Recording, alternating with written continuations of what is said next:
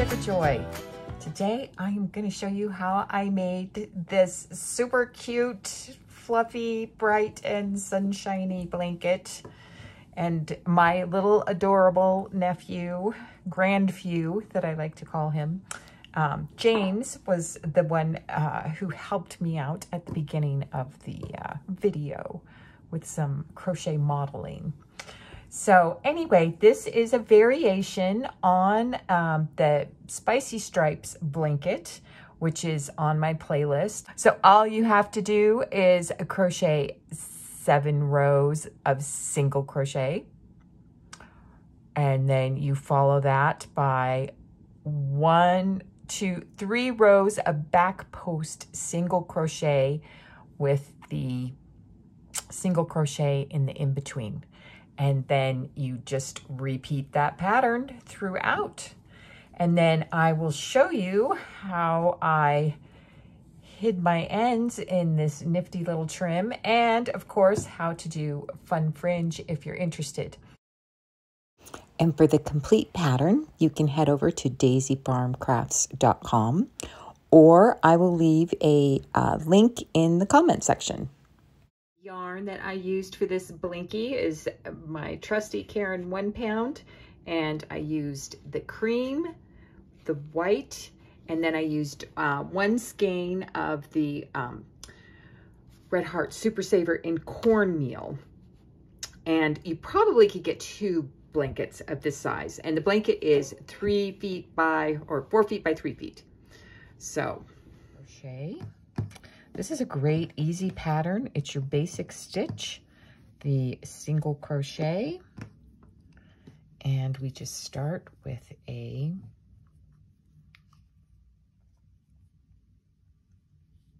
slip stitch, knot,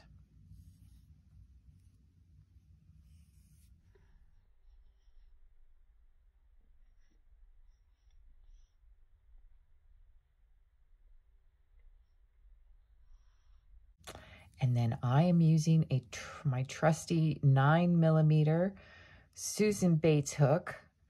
And I do get a lot of questions about using this size of hook with this size of yarn. However, I have found as a beginning crocheter myself that, you know, I started about a year ago. My sister, Tiffany of Daisy Farm Crafts, started teaching me, and I found that I crocheted tight, and I liked using the bigger hook. And then I just started designing with the bigger hook. Now, that doesn't mean that you can't use a smaller hook on this pattern. You certainly can. Just with a smaller hook, you are going to have a denser blanket. And I actually quite enjoy the blanket being nice and, you know, it has a really nice loose drape, and just a personal preference of mine. I just really like the way that it turns out. The other thing that I recommend for beginning crocheters is to really take your time doing your initial base chain, because your initial chain will determine, you know, really the tension quality of the rest of your project. And for this project, the beginning chain count was 100. Then you return with your single crochet, which is go in, pull through a loop, and then yarn over and pull through 2 loops. And we just do this nice, easy, relaxing stitch for 7 rows.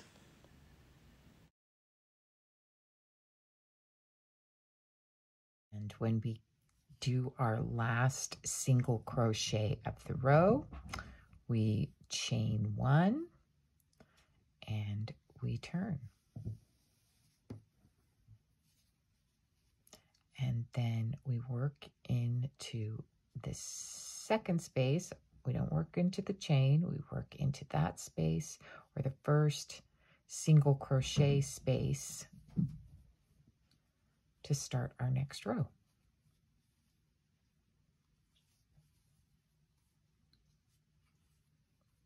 Now, for a beginning crocheter, when I first started, my challenge was remembering, 1, to do the chain 1 and to not skip that first space and inadvertently work into that space. Because if you start having sides that, you know, curve in or lean in or, you know, start to decrease, you can be sure that you have either forgotten to do the chain or you've worked the wrong space. It'll stay nice and square with the chain 1 and working the first single crochet space.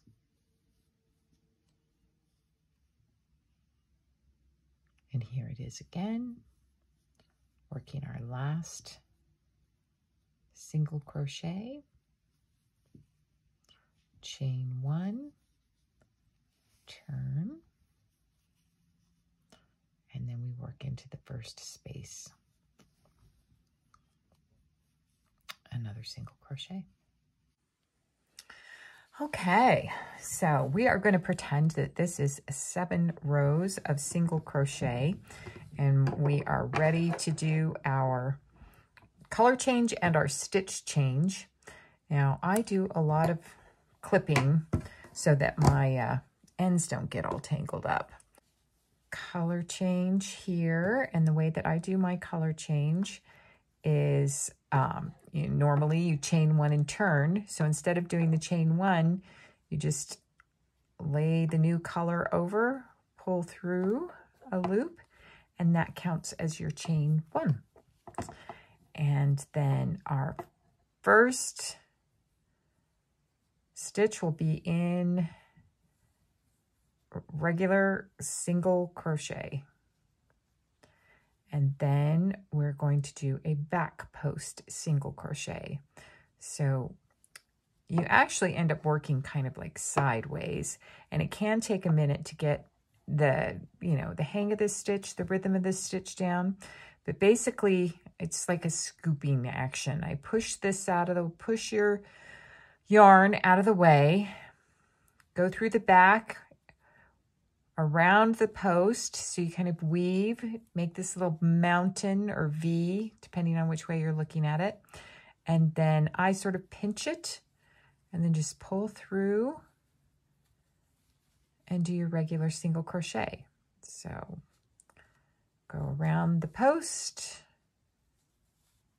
pull through,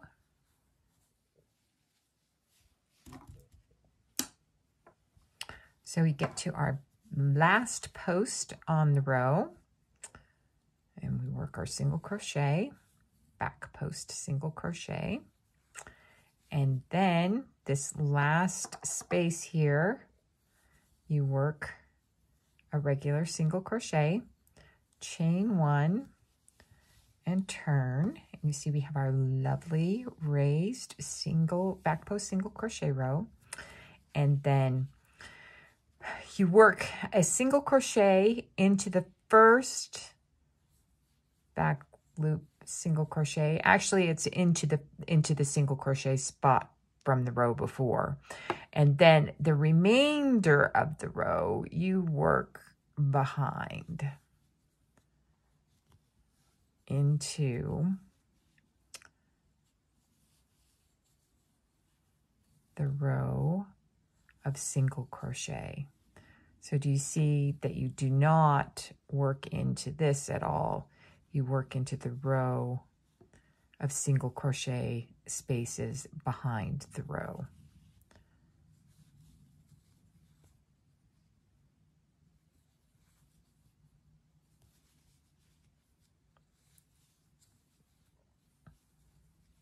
So the last, we're here, I just did this single crochet here. So you can see it can be a little, you know, challenging to figure out where exactly you work your last single crochet. And it's right on top here. It's your you know, turning chain space that you did for the single crochet. And you just go ahead and do your regular single crochet, chain 1, and turn. And so, you know, another good thing to keep in mind is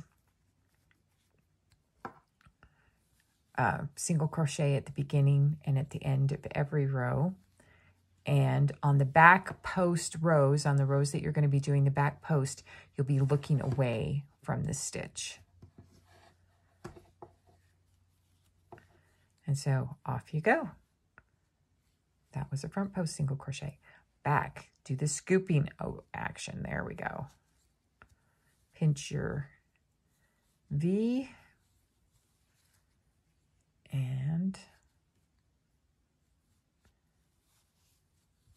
all right, so here is an alternative to weaving in ends.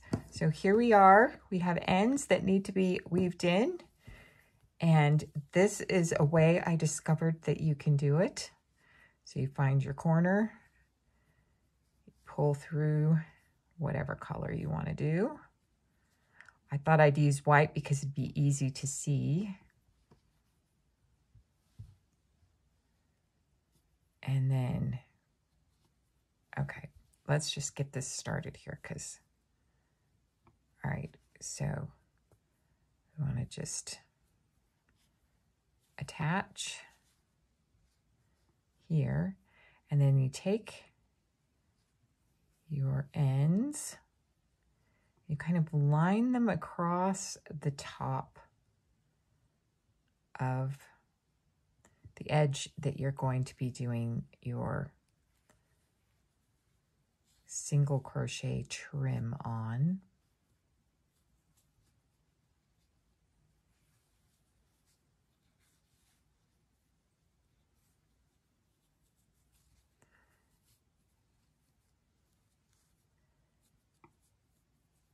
And you don't want them like bulging out. It took me a little practice to like figure out how to do it so it looks nice. But you kind of keep them nice and taut, and you just do your single crochet row around the tails.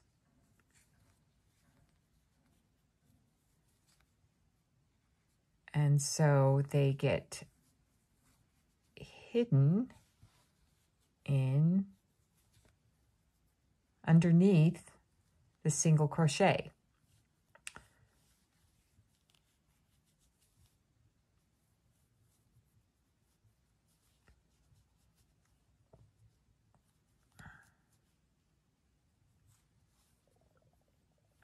Now, you don't have to leave them this long, but you do want to have them long enough that they lay flat, you know, that they won't poke out.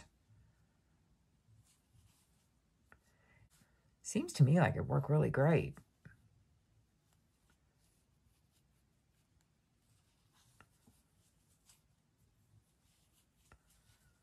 So, oops, I forgot this one. All right. So I think ideally you want to, you know, work them all from one side, or, you know, work in one direction or whatever, but this is at the end here. So it takes a little more finagling. And then, all right, so you go underneath here. All right, so I'll just pull that one a little bit.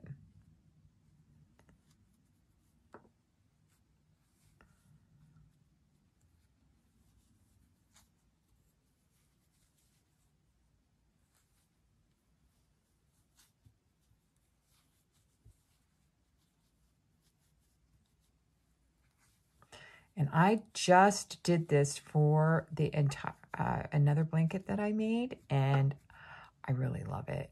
I think it's a total game changer for me. Because weaving in ends, it does take time, and it's, you know, not that satisfying. And this is nice because, oops, I just put that in the wrong place. Because you know, take care of two things at once. So there you go. So we've got a nice finished edge there. And then for the little bits that are sticking out, give them a pull, a little bit of a pull.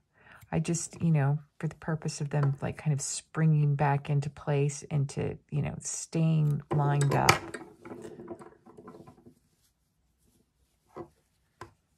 And then you just have one end to weave in. And I think it looks pretty good. I mean, you cannot see those stitches. So there you have it, an alternative to weaving in your ends. So the last thing we're going to do is our fantastic fringe. So I've already weaved in the ends, got my 1 row of single crochet, and for the fringe, I recommend doing 2 rows of single crochet. I just think it gives it a little nicer look to it, but you can just do 1.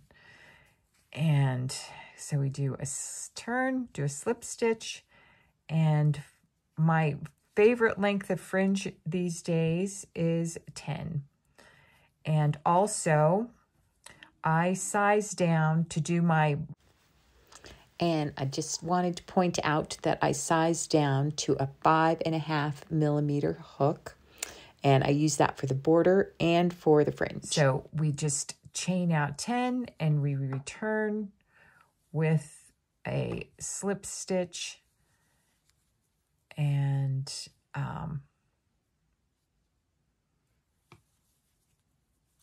I go right back down to the original space I started from,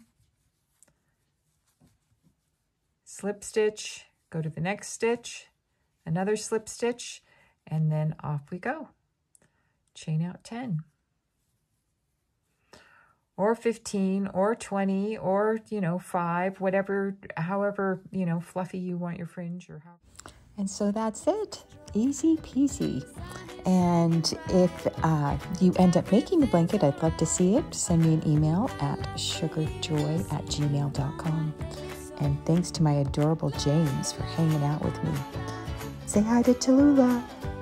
Thanks for stopping by.